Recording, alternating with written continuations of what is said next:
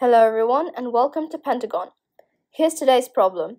If 2 times 4 to the x plus 6 to the x equals 9 to the x and x equals log base 2/3 of a, solve for a. This problem has quite an elegant solution, so please pause the video here if you'd like to try and solve this yourself.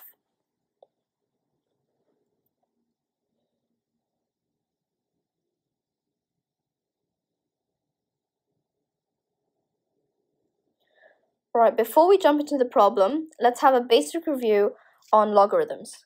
Logarithmic form and exponential form go hand in hand. So as an example, let's take the equation 2 to the power of 3, or 2 cubed, equals 8. This is an exponential form. Here, 2 is what we call the base. 3 is called the exponent.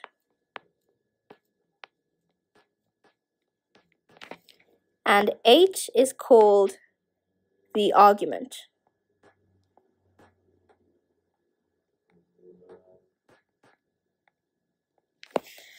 In logarithmic form, we would write the same equation as follows. Log base 2 of 8 equals 3. So as you can see, in exponential form we're solving for the argument, but in logarithmic form we're solving for the exponent. Alright, now let's use this to solve the problem. Let's take our first equation, 2 times 4 to the x plus 6 to the x equals 9 to the x. And let's subtract 6 to the x from both sides.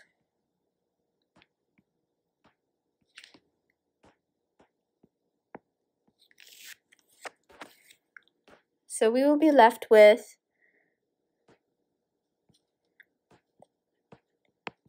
2 times 4 to the x equals 9 to the x minus 6 to the x. Alright.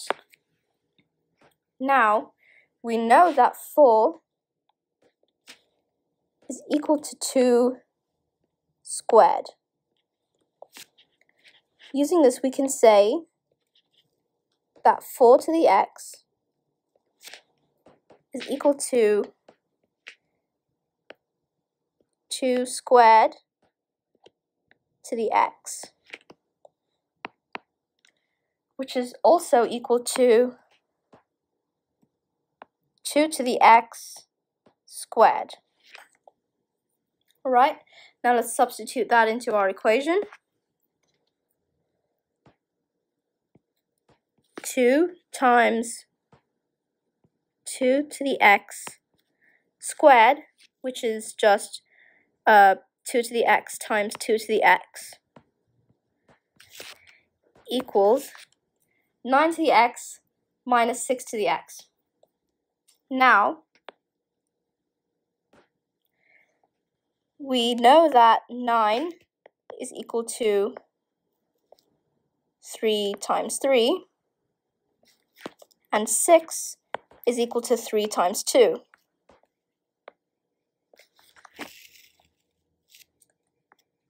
Therefore,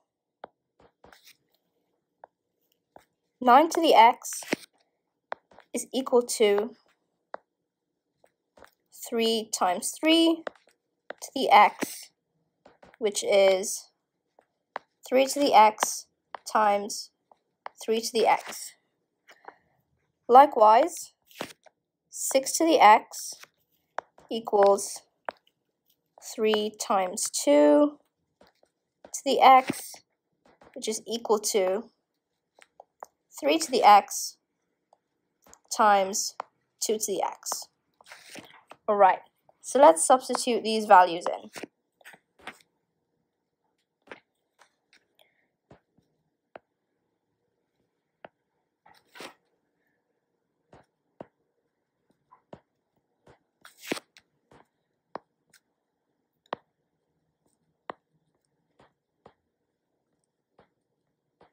Alright, now on the right side you can see that both terms have a common factor of 3 to the x.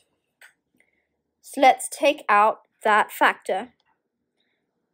So we will get 2 times 2 to the x times 2 to the x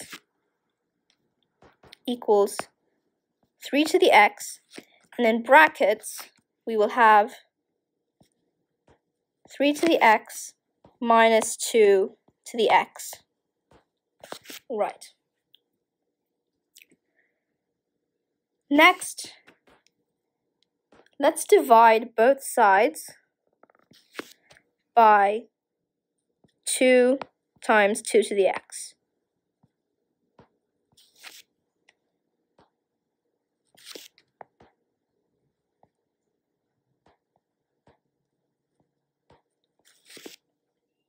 On the left side, these will cancel out, and we will be left with 2 to the x equals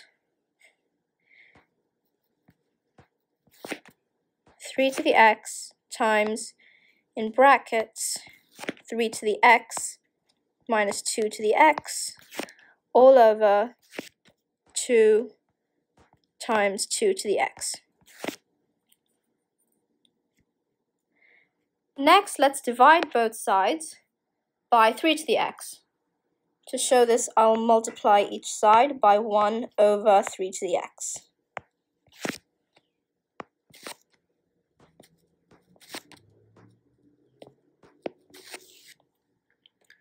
Right.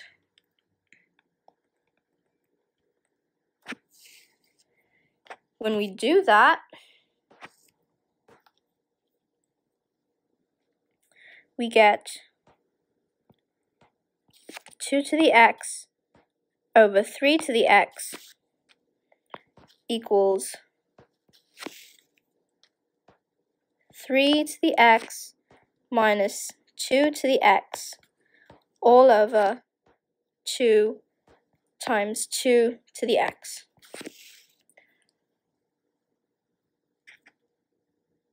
Well, if we look on the right-hand side, we've got 2 to the x over 3 to the x. This can be rewritten as 2/3 to the power of x.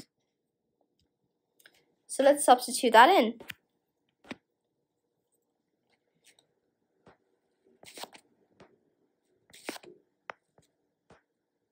Two-thirds to the power of x equals, and on the right side I'll factor out a 1/2, and in brackets we'll have 3 to the x minus 2 to the x, all over 2 to the x. Right.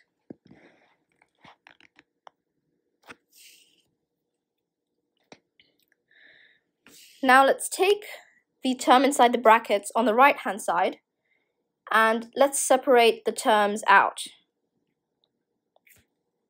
So we will have, on the left-hand side, 2/3 to the x equals 1/2 times 3 to the x over 2 to the x minus 2 to the x over 2 to the x. And, well, in a fraction, when the numerator and the denominator are the same, the fraction simplifies to 1. So 2 to the x over 2 to the x is just 1. Now, like we said that 2 to the x over 3 to the x equals 2/3 to the power of x, we can say that 3 to the x over 2 to the x equals 3/2 to the power of x.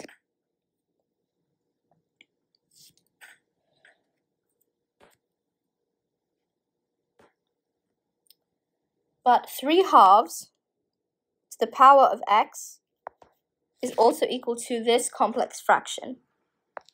1 over 2/3 to the power of x. Now let's substitute this complex fraction into our equation.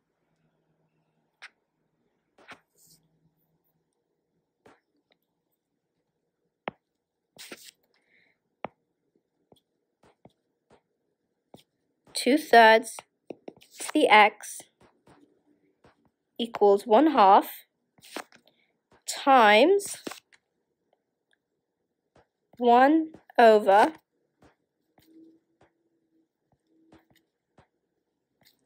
2/3 to the x minus 1. Right, now, let's not forget our second bit of information. We were given that x was equal to log base 2/3 of a, and we were asked to solve for a. Well, let's rewrite this equation into exponential form. So we'll take the base, which is 2/3,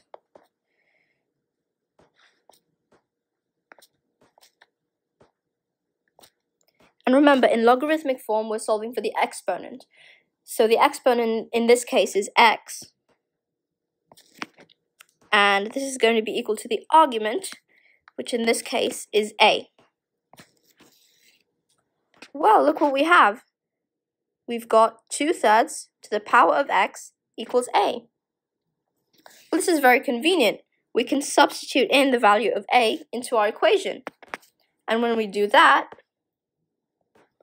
we get a equals 1/2 times 1 over a plus 1. Minus 1.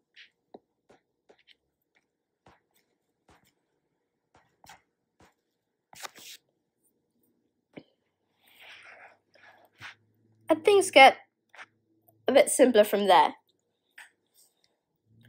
When we distribute the 1/2 on the right-hand side,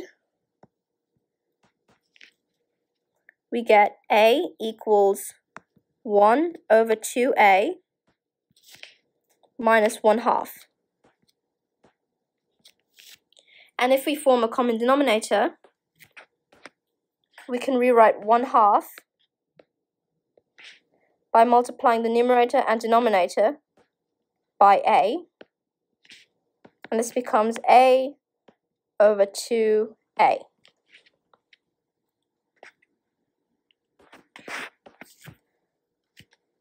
So a equals 1 over 2a minus a over 2a. And this is equal to 1 minus a over 2a. Right. Next, let's multiply both sides by 2a.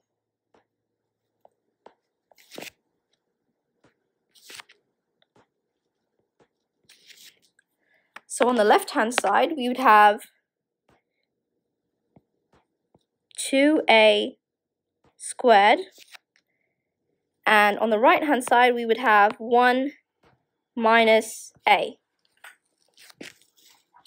And this just simplifies to a quadratic. So if we move everything to one side, we'll get 2a squared plus a minus 1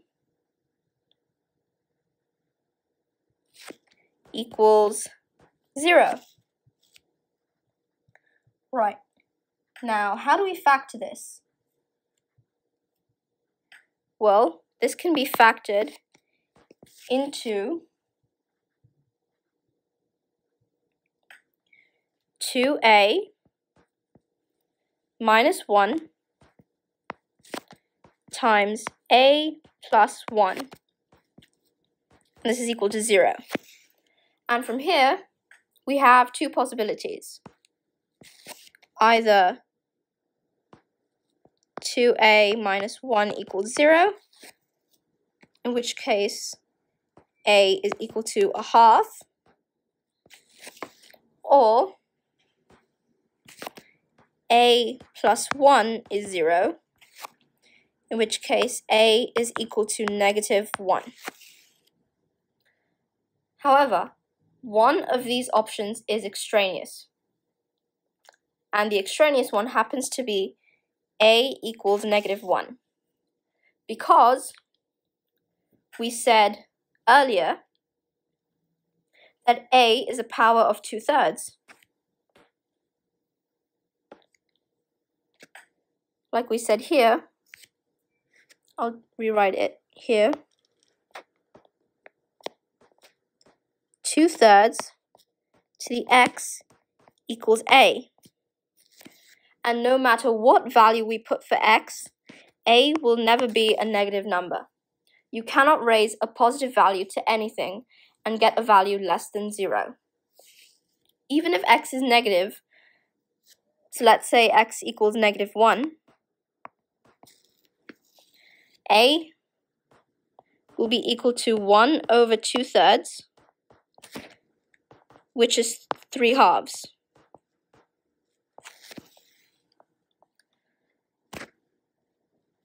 Therefore, a cannot be negative 1, which means the only value for a is 1/2. And that's our answer.